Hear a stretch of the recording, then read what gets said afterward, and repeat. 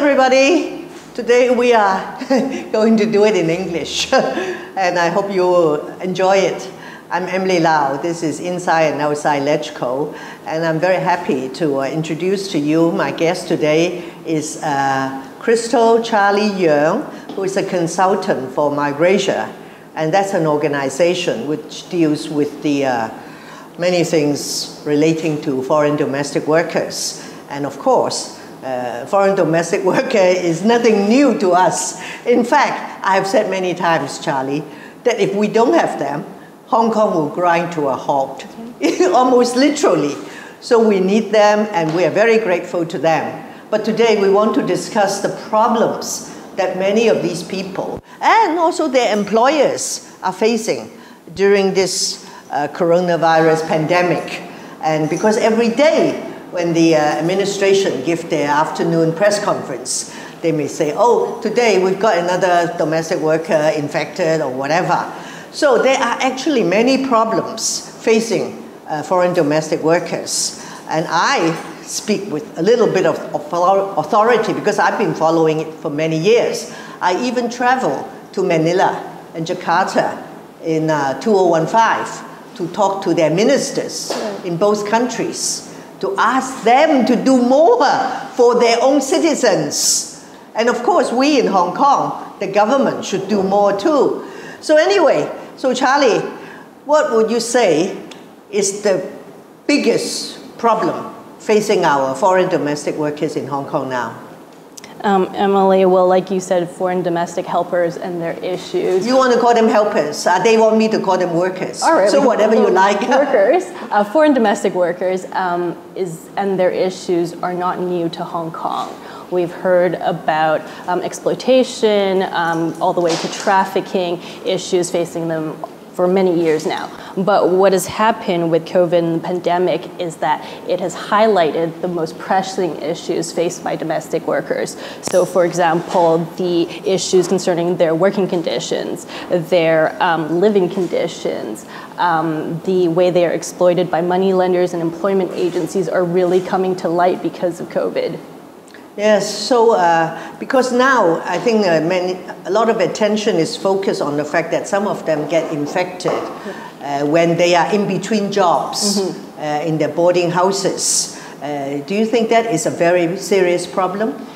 You asked what the most serious problem is, and the boarding house issue is definitely of concern, and it's come to light recently. But compared to, say, places like Singapore, maybe we want to make reference to that, the issue with the outbreaks in certain dormitories facing migrant workers is obviously drastically different from Hong Kong. We have isolated cases in Hong Kong. The government has tried to trace the workers who have been infected, and it seems to be isolated cases. But what it does point out is a lot of problems facing the workers, because one of the workers, if I understand correctly, who has been infected has hopped 3 boarding houses within just over a week. That shows you that their living conditions is very difficult and not sustainable. Nobody would voluntarily choose to do that. Well, has Migrasia or other organizations raised this with the Hong Kong administration, with the Secretary for Labor, about, you know, improving the condition? You talk about those boarding houses.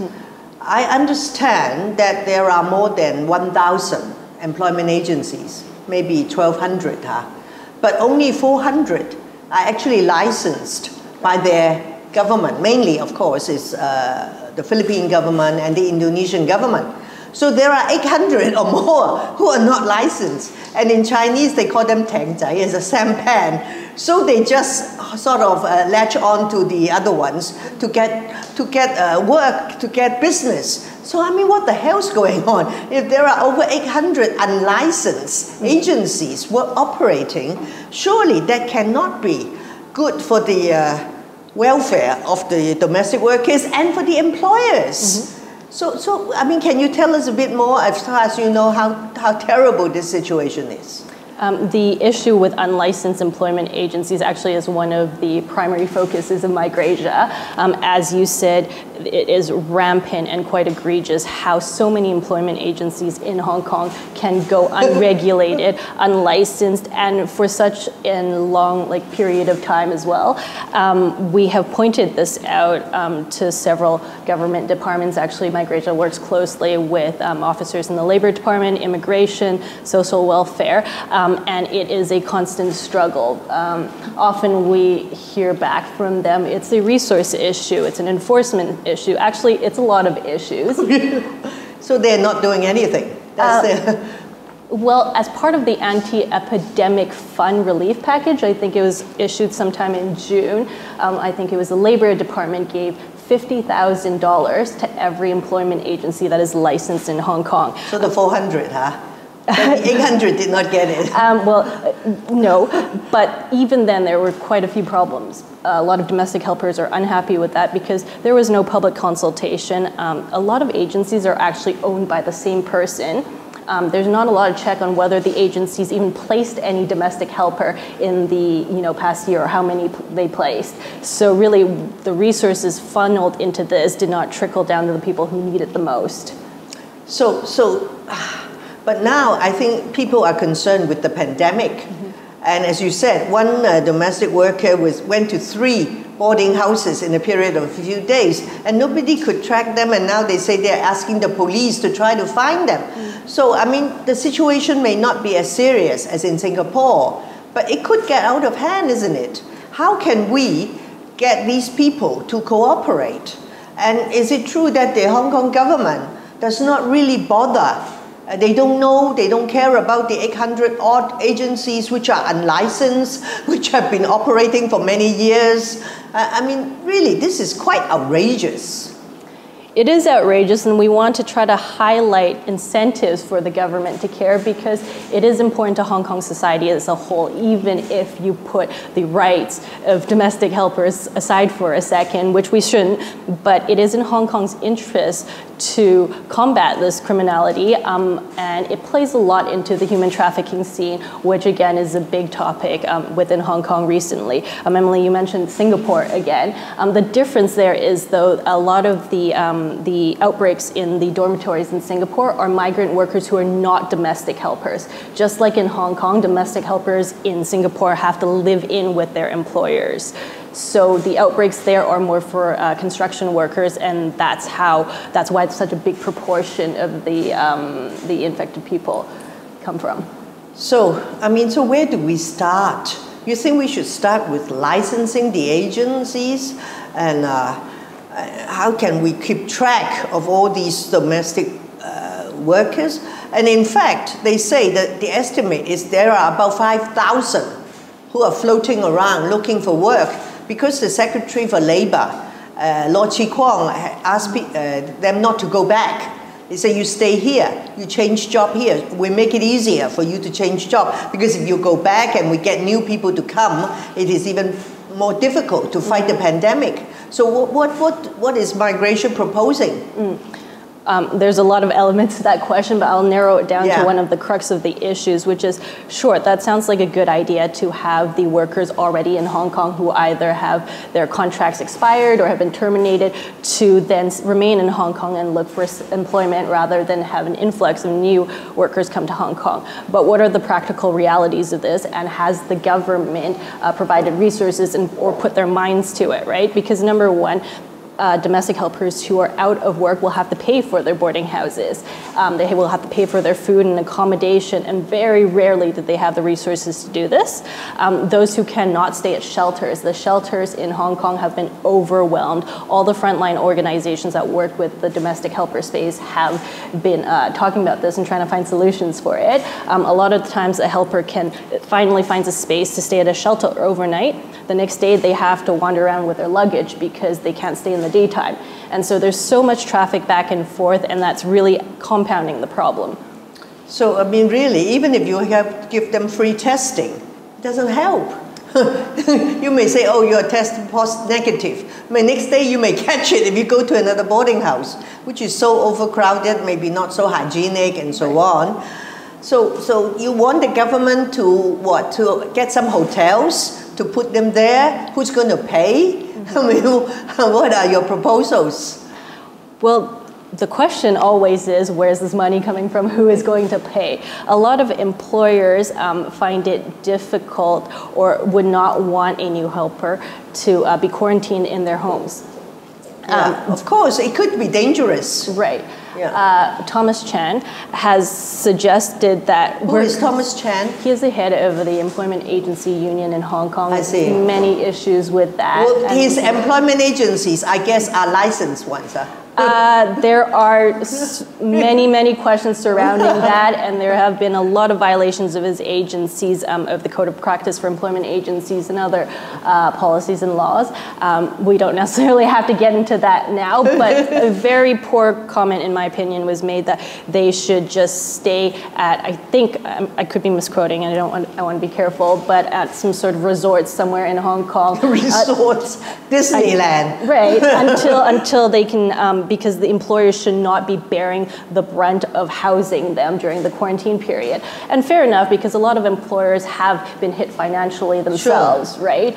But where do we put this onus of housing and accommodating domestic helpers during this situation? I think it's a shared responsibility. Yes, I mean some solution must be found. So maybe each party can chip in a bit. Right. The government, I think, is reluctant to pay. And the employers cannot and don't want to pay. And the workers, of course, they have no money to pay. Right. But if we get suddenly an explosion of the pandemic, then the whole world pays. Exactly. And it could be very, very expensive. And our hospitals, they say, are bursting at the seams. That's why they need the mainlanders to come and help us. So this is, some people say, it's like a ticking time bomb. And I guess the workers, you know, they just don't know what to do, isn't it? Right. And they don't have the money. But these boarding houses are not free.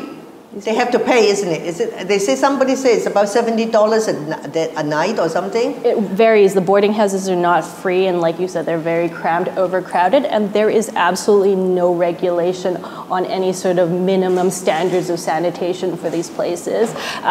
The offer of free testing and free masks to workers who stay at these boarding houses were only introduced recently, I understand, because of what has happened.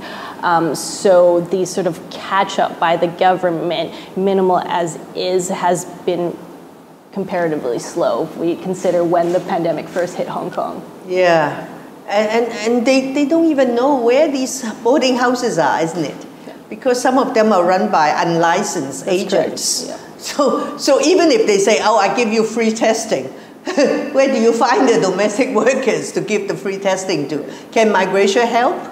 Migrasia has developed, my colleague has developed a program that has, it's basically a virtual map that tracks all the agencies that we have managed to locate and find. How many have you got? We try to find as many of the unlicensed as well as the licensed agencies as possible. Obviously, it takes a lot of effort to continue updating these charts, but we believe that at least identifying where these agencies are, where they operate, is the first step. And have you told the government? Have you given your information to the government? We repeatedly communicate with the government. Oh, you do communicate? All the time, yes. They are happy to talk to you? Some of the times they are receptive, some of the times we get the cold shoulder, but I think it's a process in communication. We just can't stop, right? Even if we're not getting a positive result. Yeah, I have held meetings with the Immigration Department and Labor Department officials when I was a legislator. And when we did have meetings, they were quite good, they were quite responsive. Right. But of course, it's not easy to set up such a meeting. And so I think the most important thing is for the authorities to really get to grips with the problem. Otherwise, you know, if you can't even find them, how can you help them? And even if you do test them, you know, and then if they go back to such overcrowded and unhygienic boarding houses, they may get infected the following day. And also another problem is that they have to wait quite long for their visa to be renewed. What is your understanding of the problem there? So what traditionally what happens is if a domestic worker is the contract is expired after 2 years, it will take around 2 weeks for the visa to be renewed. If they are terminated or other circumstances that break the contract, then it usually takes a longer period of time.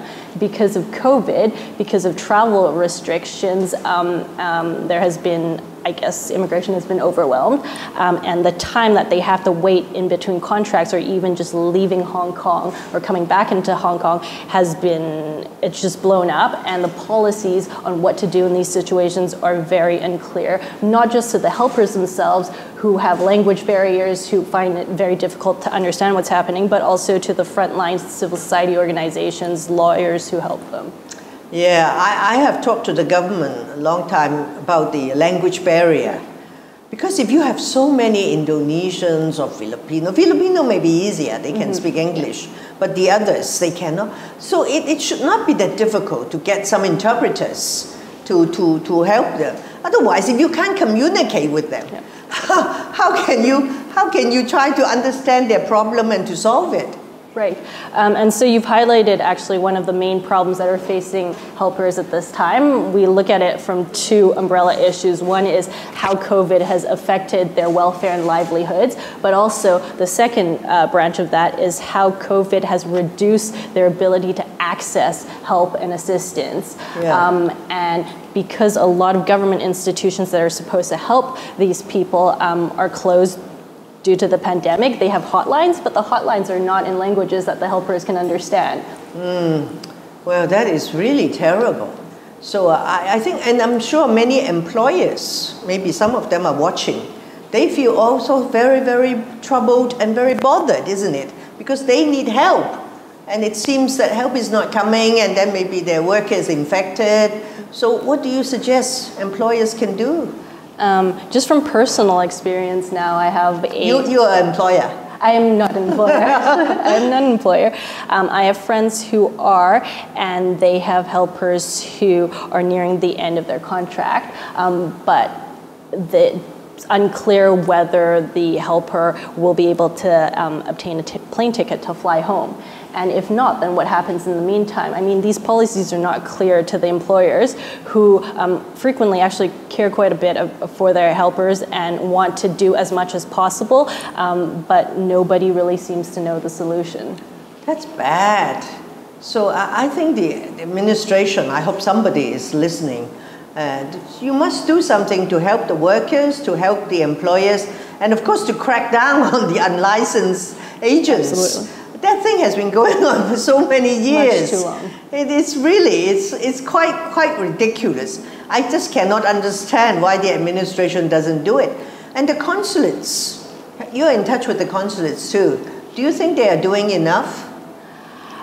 The consulates are receptive to our approaches, and when we raise issues, there is communication, but they certainly can do a lot more because, as you mentioned in the beginning, these are their people. When you went to Manila or to Jakarta, speaking with their governments, you are asking them to protect their people that they have sent to Hong Kong, to make money for the country, to bring back to their home countries, right? To feed back into the economy. So it is in their interest, and in fact, their obligation, I would say, to improve the welfare of their people here. Yeah, and of course, one thing I talked to them about in 2015 is about the charges. Some of these, what we call loan sharks, and they charge the migrant workers a lot of money even before they take off, before they leave their country. They are hugely in debt already. And these people say, now, if you want to go overseas to work, to earn money, you have to pay. And then you pay, and then they say, how do I pay you back? Oh, don't worry. Every month you have a salary, and you give me a cut. You maybe give me 50%, 80% of your salary, and maybe you do it for 1 year or 2 years. I mean, is this still going on? This is absolutely still going on, but as you mentioned, it's now more noticeable. So when it is noticeable, at least some sort of enforcement can be, some sort of oversight can be put on top of it. But so much of it goes escaped, or even when the authorities are alerted to this issue, nothing is done. very curious about that, and a lot of organizations are trying to say, hey, this is basically, we're putting all the evidence in your face, how this is a crime, how are you not addressing this, police, labor department, and so on. But it's an uphill battle. Yes, you've given it to the police, to the labor department, and they still would not do anything about these loan sharks or whatever you call them. Very difficult. But I do want to commend something that happened recently. Is that the police? At least some good news. This is some good news, yes. The police cracked down on a loan shark syndicate, and actually Migrasia has been working with police for a couple of months now to give them evidence and what we have been gathering from our clients. Police actually went to that money lender and arrested people from that money, from that agency. I think the evidence was that they had loaned around 23 million Hong Kong dollars to Filipino domestic workers at an interest rate with the highest interest rate of, I think it was over 195%. And to give you a benchmark, the maximum legal interest rate in Hong Kong is 60%. So this is just a drop in the bucket though, but at least. And they're taking action, huh? At least some action has been taken, so we're happy. So I think, and the other thing is you have to educate the workers. And I know there is an NGO which teach them financial management, because some of them may not know, they just come here and they need money, they went and borrow and got themselves into deep trouble and don't know how to get out. And sometimes they take away their passport or things like that, isn't it? To make it very difficult for these women, mainly women too. Very sad. So are you providing some sort of education or whatever support to these workers? As you say, a lot of frontline NGOs, such as I think the one you're mentioning is probably Enrich, Empower You, Help, a lot of organizations, Hong Kong Dignity Institute, try to educate the clients they meet on what Hong Kong laws are, on what their rights are, and sort of on the do's and don'ts and what to be cautious and aware of when taking out loans. And we have seen actually this to be effective, but it really needs to proliferate amongst the community a lot more. So if there are domestic workers watching this now, and if they are in trouble or they need help, who do you suggest? Should they come to Migrasia, or who do you think they should contact? Depending on what their issues are, there are a number of organizations you can contact. Migrasia is definitely one of them, and we have a big Facebook presence. So even if you find that you cannot come out of your homes, you have your cell phone, you can find us on Facebook, and we usually try to respond as quickly as possible and arrange a time or at least some advice to give to you. Other organizations, as I mentioned earlier, there is help for domestic helpers or domestic workers. There is Enrich, who gives training to people on their sort of money, financial rights, and a lot of law firms also do pro bono work and will try to help and initiate the process for recourse. What about the consulates? If they go to the consulates, do you understand whether they can get some support and some help there? It really depends. The consulate operating hours have changed because of COVID, and also it depends what the issue is, whether the worker herself can adequately communicate the full range of issues that actually she has been a victim of, because oftentimes people don't even know what their rights are. So they say, oh, this one thing has happened to me, but when you start interviewing them, you realize a whole range of things have happened to them for a very, very long time. And so it takes time to get this information. And I think sometimes the consulates are overwhelmed, but we do try to work together, and there is, it is a point where if you need help, that they should try to access. And now, of course, with COVID, and there's told to keep social distancing, but they come out in big numbers on weekends. So what do you suggest they should do? And we can understand they want to come out and breathe some fresh air, and the police or the labor department say, oh, no, don't gather like that. What do you suggest they should do? I'm not sure what my suggestion is. The starting point is fair, social distancing, right? The rules should apply to everyone because I think we should look at the domestic workers and Hong Kong residents and everyone as one community rather than separating, saying, oh, which rules apply to whom. But I think we often come from a position of stigma and discrimination. We go, oh, look at these crowds of domestic workers, when we should come from a point of understanding, because you and I, Emily, if we cannot gather at a park, there are other places we can go. But they do not have those alternatives, right? Even when it's not in times of COVID, I don't think their preferred gathering points would be on footbridges, right? Yeah. So this is a problem that is exacerbated by COVID, but really also exists in ordinary times. And I think a lot of resource or thought should be turned onto this. Yes, I have talked to the administration a long time ago to find somewhere decent for them to gather on the weekend, not just, as you say, on the bridges, on the pedestrian crossing and so on. So, well, we have how many of them here? 400,000? Or approximately over there. So it's a huge number of people, and they are making big contribution to Hong Kong. Just imagine if we suddenly have no foreign domestic workers. I think many people will scream, will go crazy.